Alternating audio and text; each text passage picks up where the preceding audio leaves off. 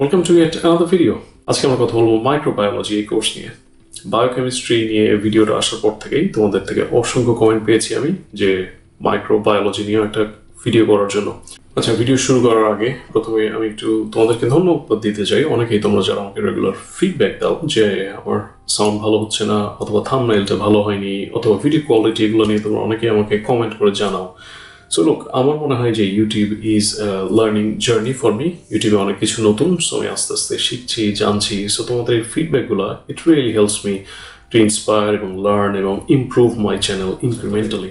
Video শুরু করার আগে তোমাদের কাছে একটু প্রশ্ন করি, তোমরা কি হাতটা ধুয়ে বসেছো? তো মানে টয়লেট যাওয়ার পরে বা যেটাই করো অন্যান্য, তারপরে তো নিশ্চয়ই হাতটা ধুয়ে এসছো, তাই না? কিন্তু তুমি কি জানো যে তোমার শরীরে এই মুহূর্তে অসংখ্য ক্ষুদ্র ক্ষুদ্র ভাড়াটিয়া বাস করছে, এবং এই ভাড়াটিয়াগুলো কিন্তু তোমার শরীরে রীতিমতো মিউজিক্যাল কনসার্ট হচ্ছে, ওপেন এয়ার কনসার্ট, পার্টি চলছে রীতিমতো। এবং এটা হচ্ছে লাইক ব্যাকটেরিয়া, ফাঙ্গি, অ্যালগিয়া, এই ধরনের অসংখ্য ক্ষুদ্র যে মাইক্রো অর্গানিজম যেগুলো আমাদের শরীরে বাস করে, এবং এগুলোর আসলে কাজ কি, কোনটা আমাদের জন্য ভালো, কোনটা আমাদের জন্য ক্ষতিকর, এইগুলো বিস্তারিত যে ফিল্ডটাতে পড়ানো হয় সেটাই কিন্তু হচ্ছে মাইক্রোবায়োলজি। আমার কিন্তু মাইক্রোবায়োলজি সম্পর্কে সেরকম কোনো ধারণাই ছিল না until I created this video। যখন আমি ডিটেলস একটু গিয়েছি এবং তখন আমি বুঝতে পারলাম যে আমি মনে করি যে আমি হাত ধুয়ে এসেছি, কিন্তু আসলে কিন্তু এর মধ্যে কত ব্যাকটেরিয়া আছে, কত অ্যালগিয়া, প্রোটোজোয়া, কত কি সব জিনিস আছে। সো আমরা যদি আরেকটু ডিটেলস জানার চেষ্টা করি যে মাইক্রোবায়োলজিতে ঠিক কি পড়ানো হয়, পার্টিকুলারলি যে এরিয়াগুলোতে ফোকাস করা হয় মাইক্রোবায়োলজি এই ফিল্ডে, সেগুলো হচ্ছে মাইক্রোবিয়াল স্ট্রাকচার অ্যান্ড ফাংশন, যেখানে দেখা হয় যে আমাদের যে সেলুলার মেকআপ, ফিজিওলজি, মেটাবলিজম, এই বিষয়গুলো। মাইক্রোবিয়াল গ্রোথ অ্যান্ড কন্ট্রোল, যার মাধ্যমে দেখা হয় যে মাইক্রো অর্গানিজম কী করে রিপ্রোডিউস করা হয়, কোন বিষয়গুলো এদের গ্রোথকে এফেক্ট করে, এবং কী করে যে গ্রোথ সেগুলোকে কন্ট্রোল করা যায়। মাইক্রোবিয়াল জেনেটিক্স, যার মাধ্যমে আমরা বুঝতে পারি মাইক্রো অর্গানিজমের যে জেনেটিক যে মেকআপ সেগুলো কী করে হয়। ইমিউনোলজি, অর্থাৎ বডির যে ইমিউনিটি সিস্টেম সেটা কী করে ডিফেন্ড করা যায় এগেইনস্ট বিভিন্ন ডিজিজ কজিং মাইক্রো অর্গানিজমগুলোর সাথে। এবং এছাড়াও কিন্তু আরও গুরুত্বপূর্ণ কিছু এরিয়া মাইক্রোবায়োলজিতে পড়ানো হয়, যেমন মেডিকেল মাইক্রোবায়োলজি, যেটার মাধ্যমে আমরা জানতে পারি যে কোন ধরনের মাইক্রো অর্গানিজমগুলো আমাদের শরীরে বিভিন্ন ধরনের ডিজিজ বা রোগবালাই ছড়াতে পারে, কিভাবে সেগুলোকে কন্ট্রোল করা যায়, এবং কি করে বিভিন্ন ধরনের রোগবালাইকে ছড়ানো থেকে প্রতিরোধ করা যায়। ফুড মাইক্রোবায়োলজি, যেটার মাধ্যমে আমরা জানতে পারি food safety, food preservation technique, এবং মাইক্রো অর্গানিজমরা কি করে আমাদের ফুড সেফটিকে এফেক্ট করতে পারে। এনভায়রনমেন্টাল মাইক্রোবায়োলজি, যার মাধ্যমে আমরা জানতে পারি যে মাইক্রো অর্গানিজমগুলো কিভাবে বায়োডিগ্রেডেশন, নিউট্রিয়েন্ট সাইক্লিংকে এফেক্ট করে, এনভায়রনমেন্টাল রেমিডিয়েশনে কাজ করা যায়। এবার আমরা একটু কথা বলি যে বাংলাদেশের কনটেক্সটে মাইক্রোবায়োলজির গুরুত্ব কতখানি, এবং বাংলাদেশের যে জব প্রসপেক্ট সেগুলো নিয়ে একটু ডিসকাস করি। পোস্ট কোভিড গোটা পৃথিবীতে আমরা কিন্তু একটা পরিবর্তন দেখতে পাই। গোটা পৃথিবীর হেলথ ল্যান্ডস্কেপে কিন্তু একটা বিশাল বড় চেঞ্জ এসছে। প্রত্যেকটা দেশই কিন্তু তাদের হেলথ, ইমিউনিটি, ওয়েলবিং, এগুলো নিয়ে কিন্তু আগের থেকে অনেক বেশি সচেতন হয়েছে। কারণ একটা প্যান্ডেমিক যেভাবে গোটা ওয়ার্ল্ডকে হিট করেছে, মানুষ অবভিয়াসলি এক্সপেক্ট করে যে এই ধরনের আর ঘটনার পুনরাবৃত্তি যেন না হয়। সেজন্য হেলথ সিস্টেম নিয়ে প্রত্যেকটা দেশই খুব কনসার্ন। বাংলাদেশের হেলথ সিস্টেম নিয়ে এর আগে আমরা কথা বলেছি যে বাংলাদেশের হেলথ সিস্টেমে কিন্তু অনেক প্রবলেম ছিল, বাট পোস্ট কোভিড আমার কাছে মনে হয় যে বাংলাদেশের হেলথ সিস্টেমে কিন্তু গ্র্যাজুয়ালি, ইনক্রিমেন্টালি বেশ অনেক পরিবর্তন আমরা দেখতে পাই। ইনফেকশাস ডিজিজ, চাইল্ড মর্টালিটি, তারপর প্রসূতি মৃত্যু হার, এই ধরনের যে বিষয়গুলো বাংলাদেশে একটা সময় ছিল অনেক বেশি, কিন্তু সেটা গ্র্যাজুয়ালি কিন্তু on the declining trend. So এটা সাজেস্ট করে যে বাংলাদেশের হেলথ ল্যান্ডস্কেপে কিন্তু অনেক কাজ হচ্ছে। বাংলাদেশে অনেক ধরনের রোগ বালাই একটা সময় ছিল যেগুলো মহামারী আকার ধারণ করতো, যেমন ডায়রিয়া, কলেরা, যক্ষা, সেগুলো কিন্তু এখন অনেকখানি কমে এসেছে এগুলোর প্রকোপ। সো এগুলোর প্রকোপ কিভাবে কমানো যায়, এদের বিভিন্ন ধরনের যে ক্ষতিকারক যে ভাইরাসগুলো আছে, তারপর ব্যাকটেরিয়া যেগুলো আছে, যেগুলোর মাধ্যম দিয়ে রোগবালাই আসলে বিস্তার করে, সেগুলো জানার জন্য, এগুলোর জন্য কিন্তু প্রচুর কোয়ালিফাইড লোক দরকার। এবং এই জন্য বাংলাদেশে এখন অনেক international world class research centre তৈরি হচ্ছে, যার মাধ্যমে এগুলো নিয়ে অনেক গবেষণা হচ্ছে। সো এটা হচ্ছে একটা এরিয়া যেখানে বাংলাদেশ আসলে ফোকাস করছে যে কি করে ওভারঅল যে হেলথ ল্যান্ডস্কেপ এটাকে ইমপ্রুভ করা যায়। ফুড সেফটি অ্যান্ড সিকিউরিটি হচ্ছে আর একটা খুবই গুরুত্বপূর্ণ একটা এরিয়া, এবং এখানেও আমার কাছে মনে হয় যে বাংলাদেশে অনেক প্রবলেম আছে, এবং প্রবলেম মিনস আসলে দেয়ার আর অপরচুনিটিস। কারণ বাংলাদেশের যে ফুড সেফটি, এখানে আমরা জানি যে আমাদের এখানে অনেকখানি ঘাটতি আছে, এবং আমাদের যে এনভায়রনমেন্টাল যে অ্যাসপেক্টগুলো আছে সেটা ডেফিনেটলি আমাদের ফুড প্রিপারেশন এবং ফুড সিকিউরিটি এটাকে এফেক্ট করে। আমরা জানি যে বাংলাদেশে খাদ্যে এখনো ভেজাল মেশানো হয়, ফলমূলের মধ্যে ফরমালিন পাওয়া যায়, এই ধরনের আরো অনেক সমস্যা আছে। বাংলাদেশে বিএসটিআই আরো বিভিন্ন ধরনের গভর্নমেন্ট বডি আছে যারা এগুলো নিয়ে কাজ করছে। সো আমাদের যে ফুড সেফটি এবং সিকিউরিটি এবং কি করে প্রিভেন্ট করা যায় এগুলো নিয়ে ডেফিনেটলি অনেক কাজ হচ্ছে এবং আমার মনে হয় এখানে অনেক অপরচুনিটি আছে বাংলাদেশের পার্সপেক্টিভে। Environmental safety and safeguard sustainability এটা হচ্ছে আর একটা খুবই গুরুত্বপূর্ণ এরিয়া এবং এখানেও বাংলাদেশের অনেকখানি কাজ করার সুযোগ আছে। কি করে বিভিন্ন ধরনের বায়ো রিমেডিয়েশন টেকনিক ডেভেলপ করা যায়, ওয়েস্ট ম্যানেজমেন্ট করা যায় এবং ওভারঅল আমাদের এনভায়রনমেন্টকে সেফ রাখা যায় এবং আরো পরিষ্কার পরিচ্ছন্ন রাখা যায়, এগুলোর জন্য কিন্তু এখন অনেক বেশি কাজ হচ্ছে। এগ্রিকালচার হচ্ছে আর একটা খুবই বুমিং একটা এরিয়া যেখানে মাইক্রোবায়োলজি যারা পড়বে তারা কিন্তু অনেকভাবে কন্ট্রিবিউট করতে পারে। লাইক বায়ো ফার্টিলাইজার ইউজ করে কিভাবে কৃষির প্রোডাকশনকে এনহ্যান্স করা যায়, বায়োফিউল ইউজ করে কি করে পরিবেশের বা কৃষির ভারসাম্য রক্ষা করা যায়, এই ধরনের অনেক নতুন নতুন এরিয়াগুলোতে কিন্তু খুব দক্ষ মাইক্রোবায়োলজিস্টদের প্রয়োজন আছে। সো অ্যাজ এ হোল আমি বলবো যে বাংলাদেশে মাইক্রোবায়োলজিস্টদের জন্য ইটস এ গ্রিন ফিল্ড এবং লটস অফ অপরচুনিটিস ক্রিয়েটস হচ্ছে। তবে একটা বিষয় আমি হাইলাইট করতে চাই যে মাইক্রোবায়োলজি এই ফিল্ডটা হচ্ছে কিন্তু খুব রিসার্চ ওরিয়েন্টেড, খুব রিসার্চ ইন্টেন্সিভ। সো তোমাদের মধ্যে যাদের আসলেই খুব কোনো একটা বিষয়ে খুব গভীরে গিয়ে রিসার্চ রিলেটেড পড়ালেখা করা এবং কাজ করারও আগ্রহ আছে তাদের জন্য কিন্তু মাইক্রোবায়োলজি হচ্ছে খুবই অ্যামেজিং এবং ইন্টারেস্টিং একটা এরিয়া।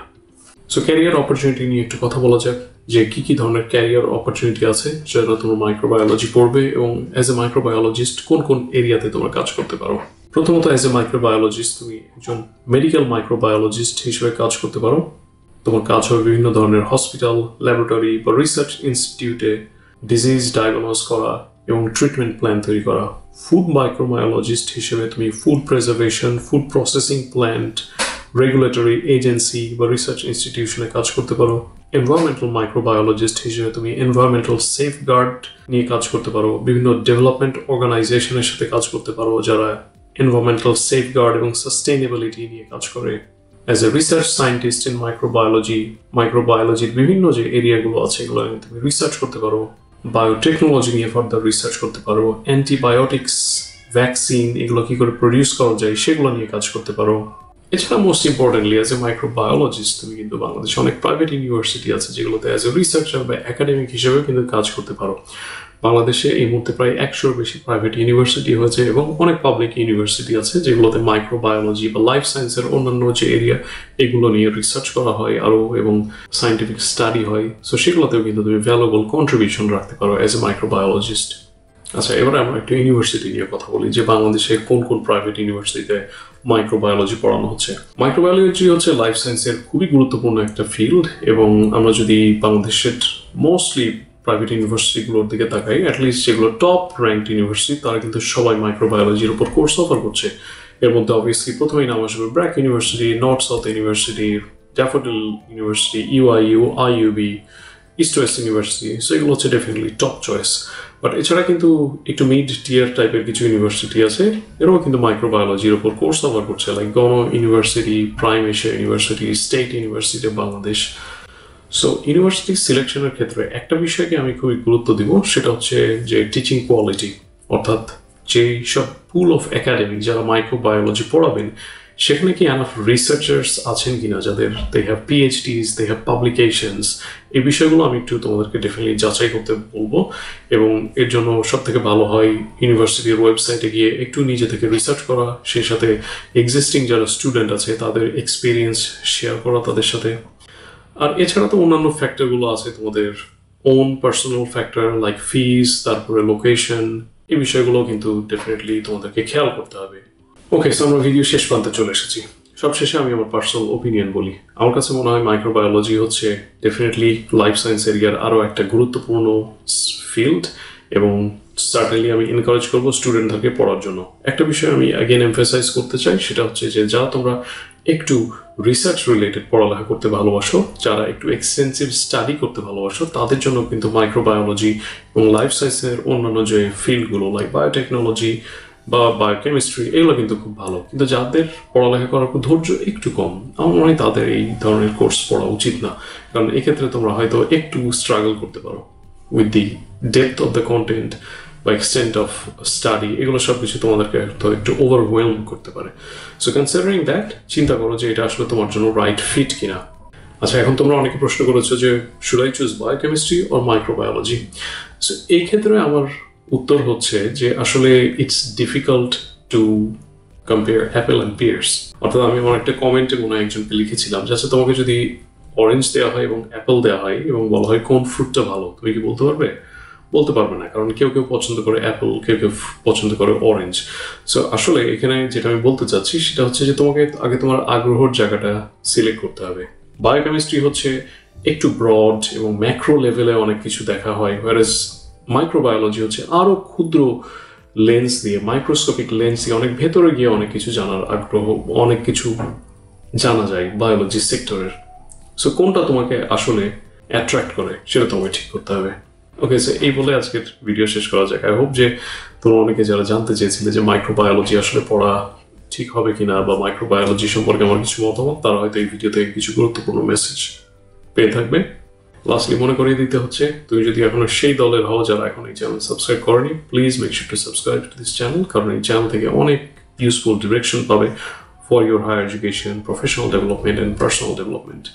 আর একটা বিষয় তোমাদের কাছে আমি সবশেষে জানতে চাই যে পড়ালেখা ছাড়াও অন্যান্য কি কি বিষয়ে তোমাদের প্রশ্ন আছে রিলেটেড টু ইউর স্টাডিজ, সেগুলো আমার কাছে কমেন্ট করে জানতে চাও।